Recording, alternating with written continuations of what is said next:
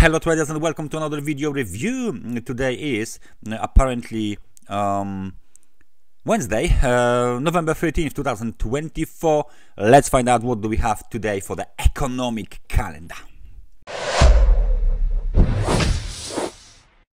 Wages price index in Australia at the same level of 0.8%, a little bit lower than the forecast of 0.9%. European Central Bank non-monetary policy meeting starts at 9 o'clock.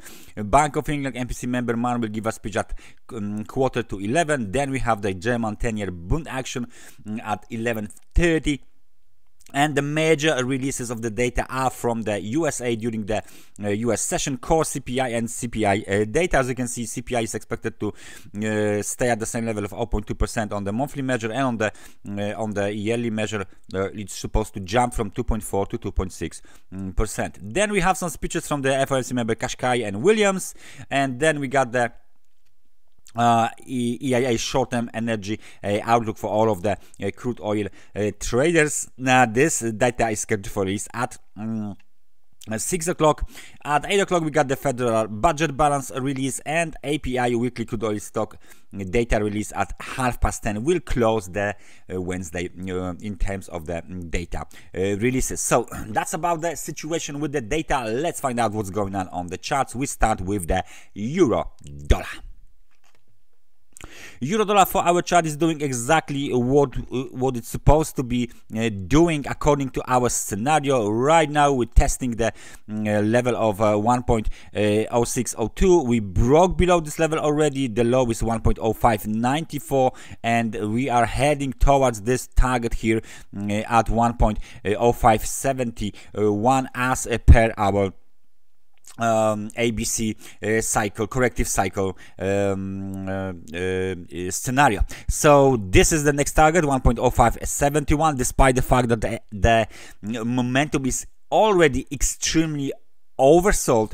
There is still quite a nice chance, big chance that the spike down will actually hit this level. Why it is so important? Maybe not important that much. However, if we hit this level 1.0570, then the length of the wave A measured from the top of the wave B would be exactly the same as the wave C length. So that might be very nice market geometry level, which is why it might work very nicely for the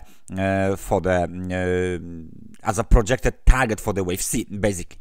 All right, let me just remove a couple of levels because we don't need this one that much. Those levels here, of course, are now the resistance because the price is way below those levels. So right now apparently the market is approaching the yearly lows on the euro dollar. So the US dollar is supposed to be getting stronger across the board. Let's find out what's going on then on the US dollar index.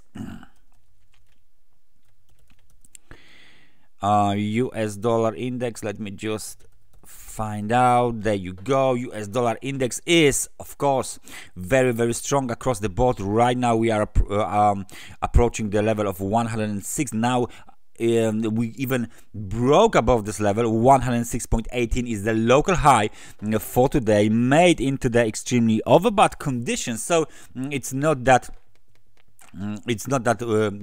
bad at all. When we take a look at the daily time frame chart, we can see this line here, the trend line that has been violated, and the market keeps moving higher. Let me just mark on a daily time frame chart the resistance levels, which are the target levels. There you go. 106.10 is the technical resistance from the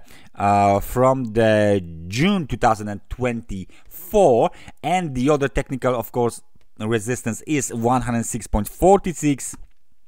and this level is from May 1st, 2024. So for now, it looks like a very big bearish divergence between US dollar index price and the momentum indicator. However, the market is trending very, very strongly. We might see some profit taking, we might see some resistance, and in more volatility due to the bears engagement when we hit 106.46 level, if we hit this level, of course. So if the US dollar index is up and the euro dollar is down, what is going on the crude oil? On a daily time frame chart, we are out of the channel.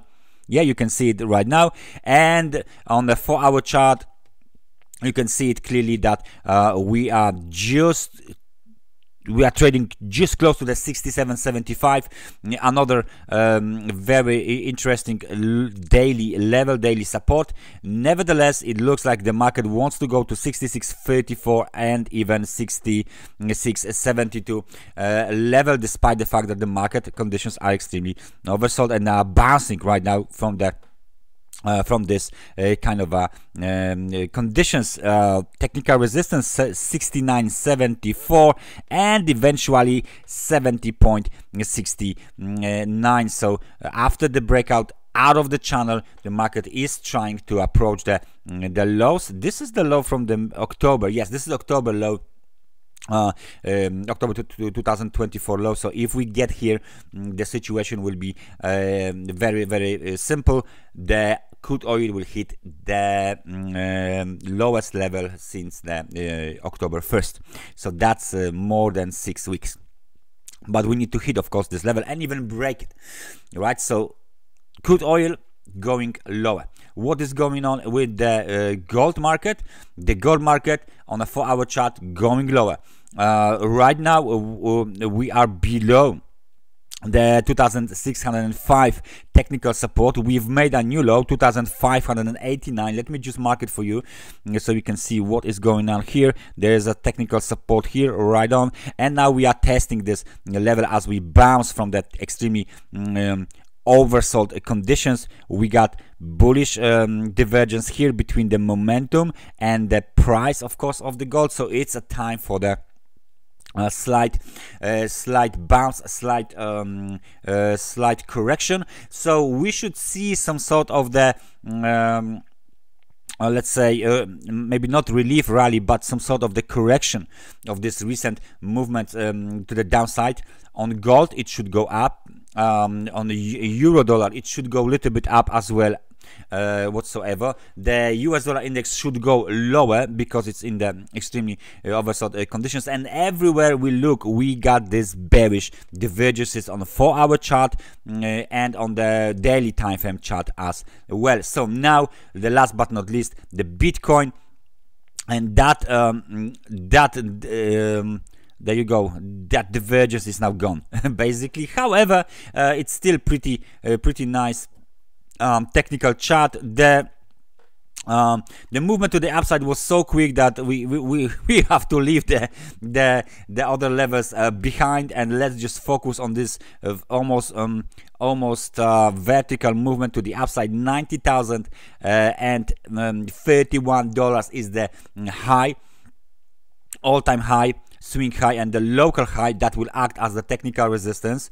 Now the support is, of course, roughly around the level of 85,000. So we got 5%, almost 5% decrease here, or like a correction, mostly because let me just take a look here, because we've made yes, a 5.40% decrease, because we went down from the extremely over bad conditions to the level of 70 and even a little bit below during this dip.